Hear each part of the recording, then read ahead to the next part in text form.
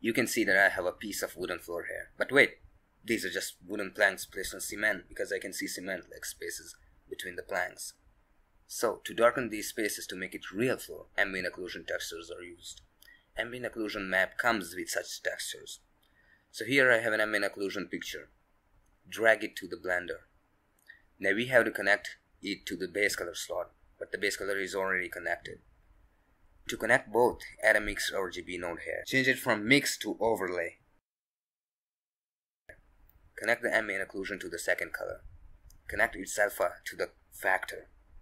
Now add a color ramp between the color node.